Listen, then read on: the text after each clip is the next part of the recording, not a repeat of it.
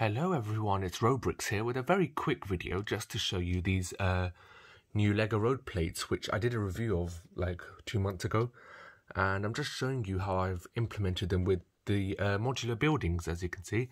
So I've got a few modulars here, and I bought 3 of these new road plates, and what I did was, the first thing I did was increase the width because they were very narrow, so I increased it by 1 stud on each side, and that was enough really. And now vehicles can kind of pass by quite easily, so I am pretty pleased with that.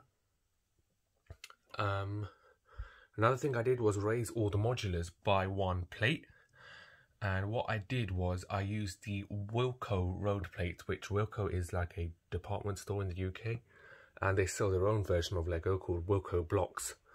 So I got their road plates, and I have loads of them. So I just put them underneath the modular, and that raised the modulars.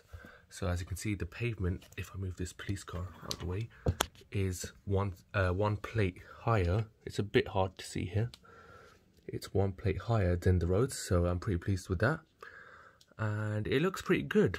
The only problem is this is very expensive, using all of, using these new road plates.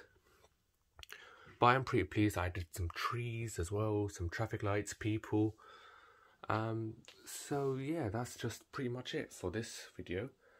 And I'll see you guys next time. Thanks for watching. Bye bye.